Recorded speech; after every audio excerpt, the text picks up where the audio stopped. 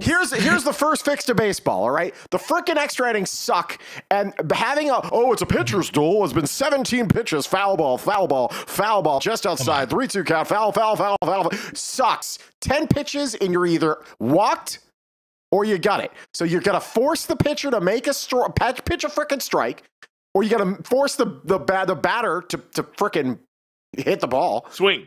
Yeah. Swing. One extra inning. You get 1/10th inning. Person on second automatically, and if you're tied after 10 innings, a home run derby. You get your best hitter fun. And a pitcher. You only get 10 pitches, and not the best 10, you get 10.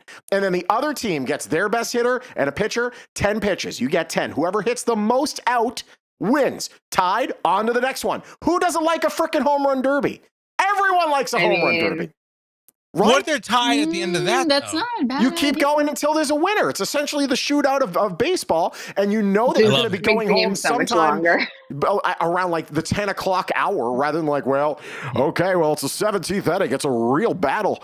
Back in the 13th, it was that on that error got that, but then the home run, and so we're still here, and it's and then they show the close up of the freaking the LED clock in center field, and it goes from 12:59 to 1 a.m. It's like, we're still here at the field, and so it's like, enough. And again, there's 162 so games. I don't care if we win or lose, just end it. Wait, I think you will appreciate this, that our morning show down the hall at KC95, the longest running classic rock station in the country, is John Hewlett, who has been the announcer for the St. Louis Cardinals since 1983. So he literally has to stay up at those games and then get up the next morning and do radio. Yep. I bet he would like you it to end earlier.